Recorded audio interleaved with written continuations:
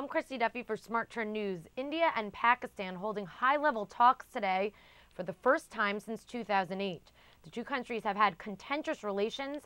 However, today, Indian Foreign Secretary Nirupama and Pakistan Foreign Secretary Salman Bashir had a 4-hour discussion about terrorism and other hot topics between the two nuclear nations. This is the first public peace effort between Pakistan and India since meeting after the Mumbai attacks in 2008. India blames Pakistan-based terrorists for the coordinated attacks across India's largest city that killed 175 people in November of 2008. I'm Christy Duffy for Smart Trend News. For more news updates throughout the day, you can get them here by subscribing to our YouTube channel, Trade the Trend. You can also find reports on our website. That's www.tradethetrend.com.